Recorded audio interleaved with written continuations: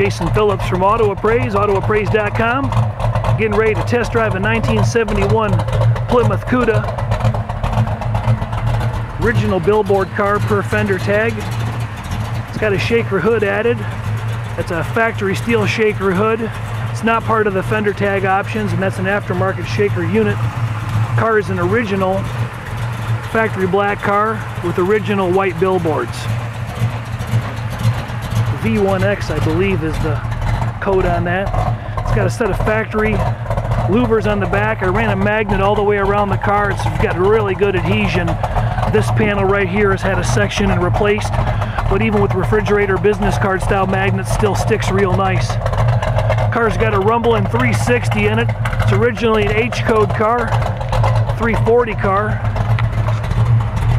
Got a set of 15x8s reproduction rallies in the rear, 15x7s in the front, VFG radials, 2.5-inch performance exhaust. Underbody's done very nicely. All the fuel lines, brake lines, clips, etc. were changed. No swelling in the seam along the rocker panels. Floor panels are in very nice shape. A light coat of black paint on them, no heavy undercoating or decay noted. Some cosmetic surface decay on the rockers. The reflective quality of the paint is really nice. You can read large bold print from 10, 12, 14 inches away really easily. Slightly a little more orange peel down here in the lower areas. Just slightly. Probably won't pick it up in the video. Engine compartment's detailed really nice. Missing a screw in the headlight bezel, and these fog lights are inoperable. That's got to be addressed, but nothing serious. No cracks in the dash. It was reconditioned nicely. We're getting ready to take her for a ride right now. Got an added wing. It's a go wing in 70, but in 71 it's a gull. Gull wing. Yep, like the bird, because of the wings on the gull is. I'm riding along today. Car, as you can see, it's snowing out here. We just pulled it out of the garage and it's been warming up for about 5 minutes. We're up to about 135 temp. May not get any warmer than that today. It's cold out there. It's Michigan, November 18th, I believe today is. Yeah. Oil pressure's holding about 65 pounds. It's got an aftermarket stereo installed in the correct original holes. CD player. Speedometer operates, but you can see it's got a little bit of a bounce to it, and it's definitely running probably 20-25 miles an hour higher than what we're driving. Car's got a factory original style pistol grip in it, Hurst shifter, bolted up to a 5-speed aftermarket transmission. Tachometer shows to be operating.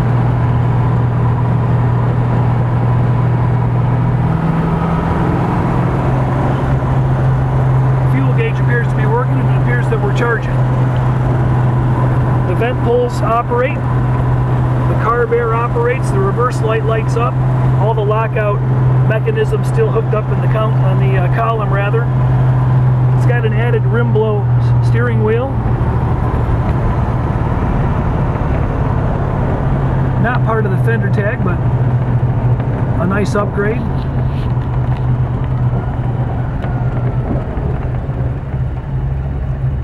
This is not exactly the most pristine weather to be driving a car like this in the state of Michigan, but this is what we get sometimes in November and December.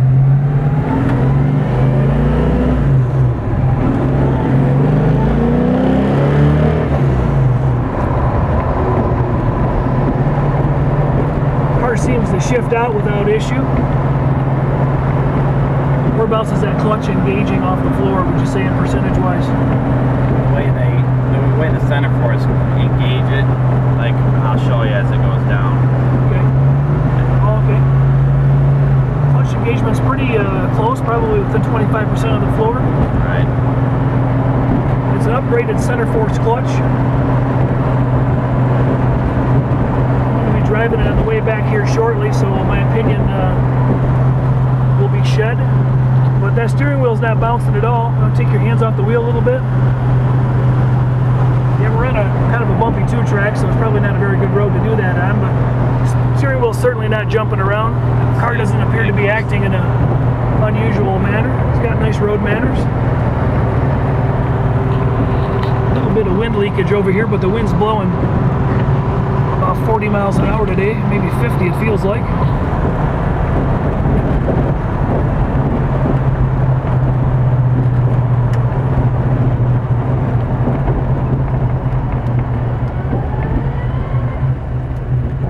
You can hear a little bit of rattling going on, but nothing too disconcerting.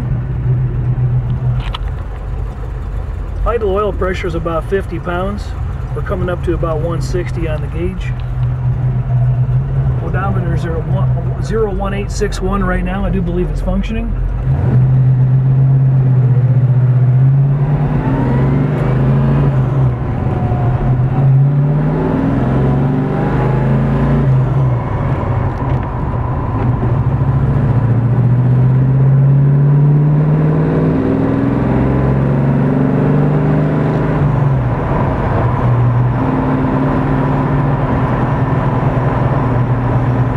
Jump for a minute from first to second to, I thought, to fourth. I forgot you had a 5-speed in here. Yeah, yeah, you can't fight it. It's if you try to fight it, you kind of gotta throw it. It's kind of a strange transmission. Because you use trying to, if you ever drive a regular 4-speed, it's really far away. So if you drive this one far away, you're in 5th gear when you're thinking you want to be in 3rd? You want to be in 3rd.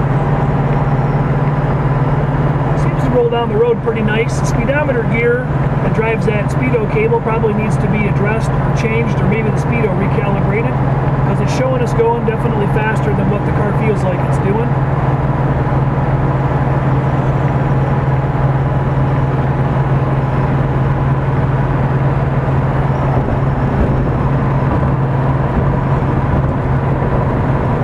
The car seems to roll down the road pretty good. 1971 Plymouth Cuda, original Billboard car. Was that a V1X? V6W. V6W. I don't have those codes memorized very well. Shame on me. Original H code car, 340 car. 4-speed upgraded to a 5-speed. Shaker hood car now. Wasn't off the line, but looking good going down the road. Very nice black repaint. Very nice solid underbody. Trunk's very solid. Underbody shows very well. No leaks under there. All the glass is in good shape. New windshield. Original side glass. A few small minor roller marks here and there in the side glass, but nothing too disconcerting. All new rubber seals. Good magnetic adhesion. Good solid stable driver quality car. Easily showable car in its current condition. Jason Phillips from Auto Appraise, autoappraise.com. November 18th, 2011. Test driving this car in Davison, Michigan today. We've got 310 inspectors on the ground nationwide. Let us know if we can do a vehicle for you sometime. 800-301-3886.